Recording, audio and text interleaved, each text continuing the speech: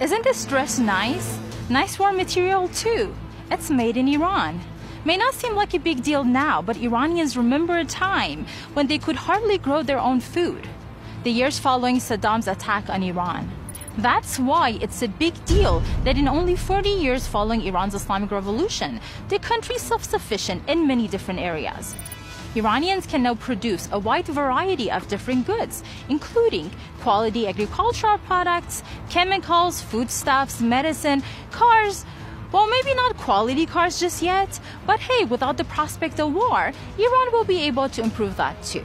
Because as long as Iran's homemade missiles can fly far enough to hit certain military bases if necessary, the chance of Iran being yet another victim of an American or Israeli invasion is minimal.